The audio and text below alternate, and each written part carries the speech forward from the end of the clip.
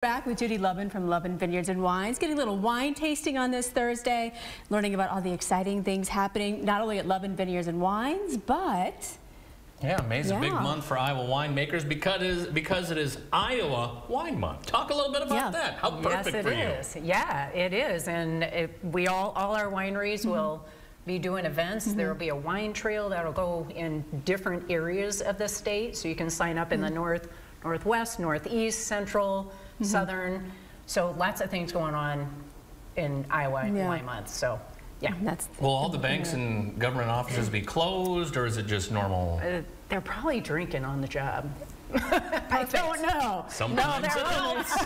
Believe me. So, all right, you brought some good samples here with you. I did. Chris and Catherine pretty much opened everything up, and there's nothing left for me to touch at this point. Or is there? Oh, there always is. Oh, yes. There always is. So this one right here, I brought a couple dry whites, couple dry reds. This one right here is a new one to us, and I'll say it's a little bit chilly right now, but this we tried to emulate a Chardonnay. Okay. So, new Iowa grape, it's called Itasca, and we fermented it a little bit different, added a yeast, that's a Chardonnay yeast. So all these things, the way you ferment it, the way the yeast you use, everything can change that wine. What would you serve best with this? Yeah. I would do a chicken. Okay. Yeah. I mean, Like typical. a chicken salad sandwich or something That like would work too. That would work Chicken too. nuggets? Yep. No, probably. Well, okay. If that's your thing, chicken nuggets Well, work. not really, but no. Remember that whole drinking at work thing? Yeah. There you go. This was the sparkling, right? Yeah. May I? Just because I was excited. Absolutely. And this is new to the portfolio, right? Well, we've had it. We just haven't. We've tried to take it to farmers markets because that's basically how we've been selling, and then wholesale to this point till we open our place. But it's hard to take a sparkling to a market and give them a little bit of sample like that. It's just really hard. Yeah. So yes and no. Okay. But that's just a blend of all of our whites coming from our Anamosa vineyard. So yeah. Gotcha. Nice. And then we've got the reds over here. Yeah. Before we dip into that, you talked about the expansion and you know, how you guys are going to grow. How did this all start? I know we kind of touched on it last time you were here, but how did you get from the beginning to here we are now on TV talking about it and expanding back to Anamosa? It's all happened organically, and I never, if you'd asked me 10 years ago, are you going to be doing this? Nope. I was planning on just going around and golfing in every state was really our goal in retirement. But our youngest son was brewing beer, and he kept trying to get me to make wine. And I said, I don't have time to make wine. I'm just too busy. At that time, I was CFO at Reigning Rose. And so I did. And it was fun.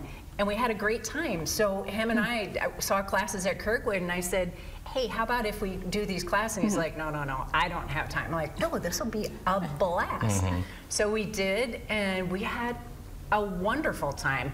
We met all kinds of people. Walker Homestead are great friends over by Iowa City.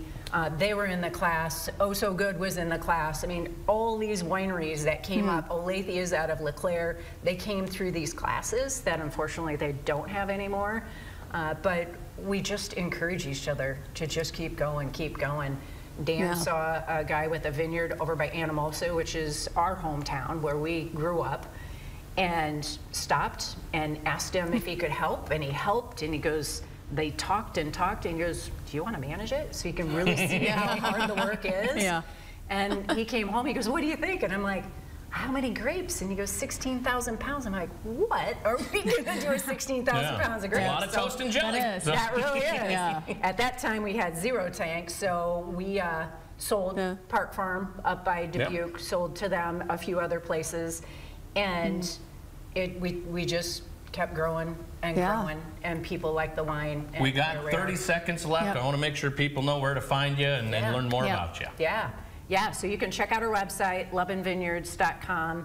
You can find us at the Miriam Market, Dubuque Market. We will be this year. We'll be opening our place by Anamosa in early July, and you can buy our product right now in Marion at Bloom's, at Marion Chocolate Shop, at Beans, Teas, and other things. In Anamosa, you can go to Boondocks and Dower Gallery. We're all over the place. Good. And all are listed on our website. Thanks for coming in this morning. Thank you. Thank you for having me. We'll be right back. Thank you. We have a little work to do. Come on back. You're watching Everyday Iowa on KCRG TV 9.